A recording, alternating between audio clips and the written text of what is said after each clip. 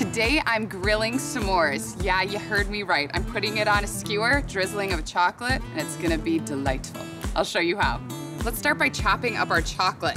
I have 8 ounces of dark chocolate. If you don't like dark chocolate, you can use milk. I feel very campy in my outfit.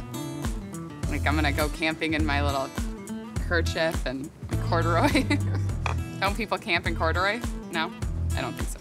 All right, into the pot. And then add some heavy cream. You just want the chocolate to melt and the sauce to become thick and shiny. It'll happen pretty quickly. All right, I'm gonna switch to a whisk and just whisk it until it's smooth. I'm going to move on to my kabobs. So my skewers have been soaking for about 30 minutes. You wanna make sure to soak your skewers before using them because they are wood and they'll catch on fire on the grill. And here I have some pound cake. You can use your favorite pound cake, just store-bought. And I'm going to cut it up roughly the same size as my marshmallows. All right, that's ready. And now I'm just going to assemble. So you take a skewer and you want to start with a piece of pound cake so it holds everything in place. Pound cake, marshmallow, pound cake. And it depends on the size skewers you have. You just want to make sure you start and end with pound cake. All right, continue.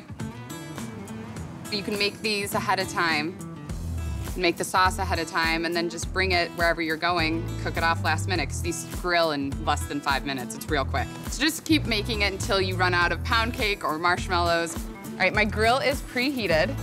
So put it flat side down, like this, on the grill, and then don't touch it.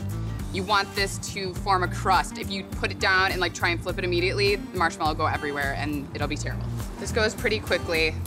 It's basically sugar on a stick and sugar burns. It's not gonna take long. All right, taking one off, sticky.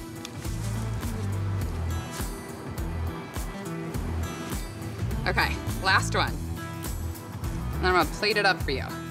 So you take the marshmallows, you can either serve it individually or family style like this.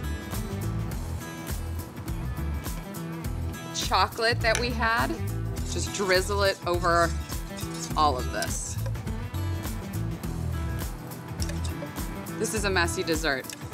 It's supposed to remind you of your childhood, you know? Weren't you messy as a kid? All right. And then I have some finely ground graham cracker.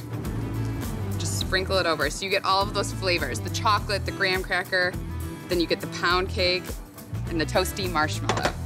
And there we have it, my grilled s'mores kabobs. S'mores kabobs with dark chocolate and graham cracker crumbs. I hope you make it. It's messy and delicious.